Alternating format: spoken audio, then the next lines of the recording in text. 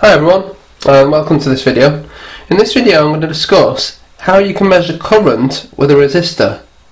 So you might be thinking now, measure current with a resistor, what sort of thing's this? Surely you can't measure current with a resistor, but you can, and it's actually a very good way of measuring current. So just before I start, this is a wall meter, I suppose it's called, or a wall monitor, or energy monitor, whatever you want to call it.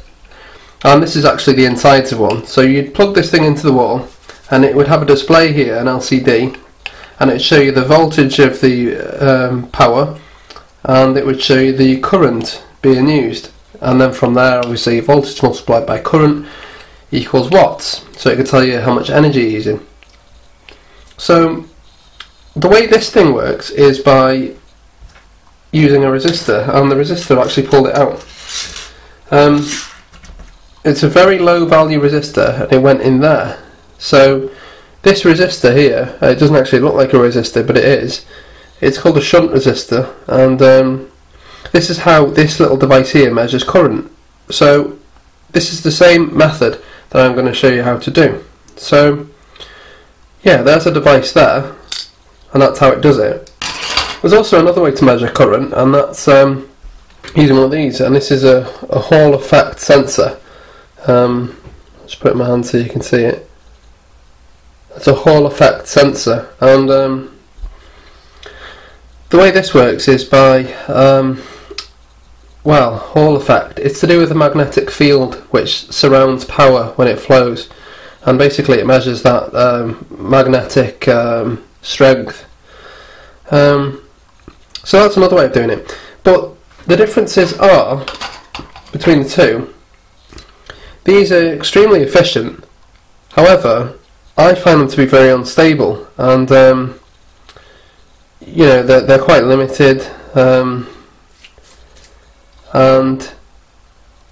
well, yeah, that's generally it. I find them to be quite unstable. I'd say that's the major drawback with these things. Now with these, they're incredibly accurate, and the limits are well, it's less limiting basically. The drawback is with these is that the whole concept of measuring current using a resistor can be quite wasteful. But anyway, nevertheless, it's still a good way of doing it. So I'm going to show you now. So the first thing I think I need to answer is, yeah, what's this about? How can you measure current with a resistor? And this is how. So hopefully you'll remember a couple of laws. There's the Ohm's law. There's Ohm's law, and there's Kirchhoff's voltage law and Kirchhoff's current law, which I'll call KVL and KCL. They're often called that. And using these laws, we can work things out. If we know two things, we can work something else out. And basically, Ohm's law, if I just go to Ohm's law, if you remember the triangle, there's E-I-R, and E is voltage, I is current, and R is resistance. If you were to know voltage and you knew the current, you could work out the resistance, right? So if we had, I don't know, let's keep it simple. If we had 10 volts and we had 1 amp, yeah? 10 volts and 1 amp, 10 divided by 1 is 10. Therefore the resistance would be 10 ohms. And if you don't believe me, try that out. And of course it works the other way. If you know current and resistance, you can work out voltage. I mean, so if there was 1 amp, 1 ohm, 1 multiplied by 1 equals 1, it would be 1 volt. If it was, I don't know, 10 amps and 10 ohms, 10 multiplied by 10 is 100, so therefore that circuit will be 100 volts. And yeah, that's the way it works. Now, what's this got to do with it? Okay, this is what it's got to do with it. Now, using this info here and KVL and KCL, we know that if we know the resistance of a resistor, let's just say the resistance was 1 ohm, let's say the resistance was 1 ohm, and let's say we knew something else, voltage, let's say the voltage was 12 volts, well, this means that we can work out the current, and this is the significance of using a resistor for measuring current. So if we know the voltage is 12 volts and we use a resistor of a known value, so let's say 1 ohm, we can work out the current. So voltage, or E, is 12, so 12 divided by 1 is 12. 12 divided by 1 is 12. So therefore that would be 12 amps. So 12 volts, 1 ohm would be 12 amps. So what if we use, I don't know, a different voltage or a different resistance? It doesn't matter, the formula still works. So I'll just give one more example. Let's come up with another voltage. Let's say 5 volts, and let's say 2 ohms. Oops, I don't know what I've done there. 2 ohms. So 5 volts, 2 ohms. So 5 divided by 2 is 2.5. 2.5 amps, and therefore, if you had 5 volts with a circuit with 2 ohms of resistance, the current flowing through would be 2.5 amps. If we have a resistor with a known value and we have a voltage of a known value, we can work out the current, and that's why you can measure current using a resistor. So there's a little bit more to it, and this is how it works. Now, I said there's a little bit more to it. So we know the voltage and we know the resistance, and we want to work out current, but in reality it's not this simple. You can't just know the voltage and resistance and work out current, because there's a load. There'd be no point in checking the current of something where you know the voltage and resistance. Yeah, there wouldn't be any point. So let's say we have a battery or a cell or whatever you want to call it, and we have a load here, and then let's say we close that off there. Alright, so let's connect this together. So we know that the battery is 12 volts, but we don't know the current, and maybe you don't know resistance either. So this is where we'd want to measure the current, of course. So we know the voltage, we don't know the resistance, and we don't know the current. So what we can do is we can put a resistor, I've put a resistor symbol in there, but actually that means load, okay? So we can put a resistor in here, a shunt resistor, like I've just explained. We'll put one in here, okay?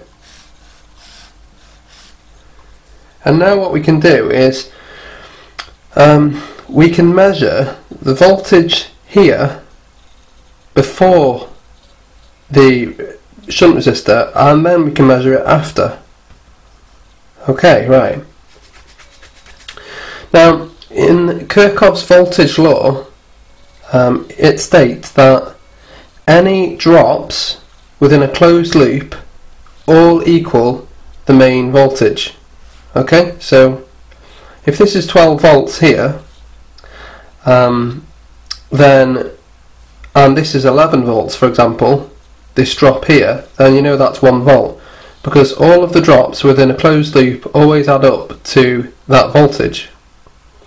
So because of this, the load here will present a voltage drop, and the load here, which we've just added, which is a shunt resistor, will also present us with a voltage drop. So what we have to do is measure that voltage drop there. So if we know that this is 1 ohm, for example, we could measure the voltage before and the voltage after, and we can calculate something based on that. Okay, so I'm just going to throw some numbers in here, just as an example, and we'll go from there. So let's say, I mean, of course we don't know much about the load here. That's why we're doing the measurement. But let's say here we have 3 volts here, and we have 0 volts here. Now it makes sense for this to be 0 volts because this is ground, you know, because it's going to the negative there, and there are no further loads. Well, apart from the resistance within the wire, but we'll not worry about that because that'll be negligible. Okay, so let's say that's 0 volts, and this is 3 volts. Now, because we know the voltage drop across the resistor, yeah, there's a 3 volt voltage drop, then we can work out 3 volts, yeah, and we know the resistance, which is 1 ohm. If we just draw Ohm's triangle again, we've got 3 volts divided by 1, it's 3 amps. And that's basically how it works. So put the shunt resistor in series with the load, then measure the voltage drop across that resistor, then the voltage drop, and because you know the resistance of it, you can work out the current. So the voltage drop divided by the resistance, which you already know, equals current. And that's how much current in this circuit here, that's how much current would be flowing through. 3 amps.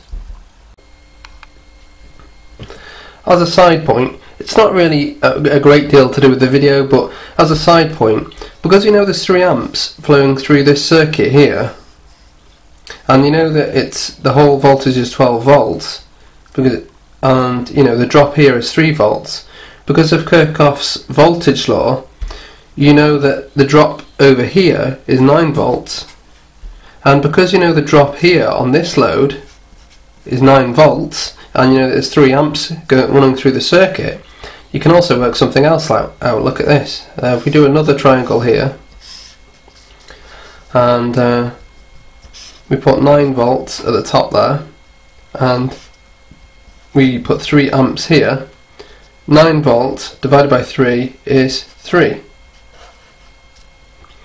Therefore, not that it really matters as part of the video, but therefore, you know that the resistance of this load here is 3 ohms. Again, you know, it doesn't really apply to the video, but still it's interesting. Okay, so that's basically how it works. And now to go a step further.